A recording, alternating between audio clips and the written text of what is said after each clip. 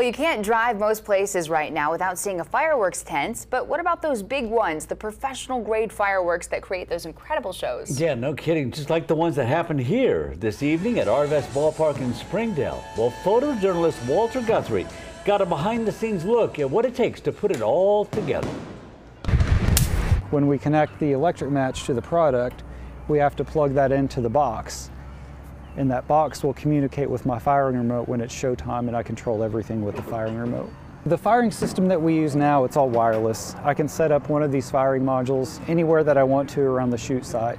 And so instead of having a bunch of wires connecting everything together and having to run wires across the road, I can control everything from one remote. I can be as far as 1,500 feet away and control everything from there without any wires. July 4th, it's when families come together and families spend time together, whether if it's here at the ballpark or at another show somewhere else. You know, it's just time for families to come together, and fireworks can bring families joy that they may not get otherwise. And I try to change up every show to make it a little bit different. Thursday is a lot bigger show, so it's going to be completely different.